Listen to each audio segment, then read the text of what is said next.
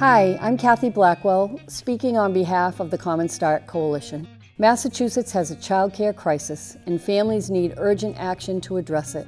High costs, trouble finding convenient care settings due to centers closing, and long waiting lists are just some of the top issues parents face. When parents don't have child care, employers cannot fill jobs. A recent Mass Taxpayer Foundation report showed that the state is losing $2.7 billion a year due to inadequate access to care for children.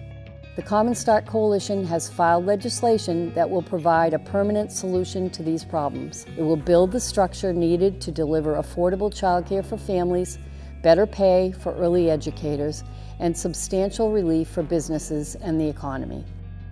To find out more, please go to www.commonstartmass.org and join the voices of over 150 organizations and thousands of educators, parents, providers, and advocates from across Massachusetts.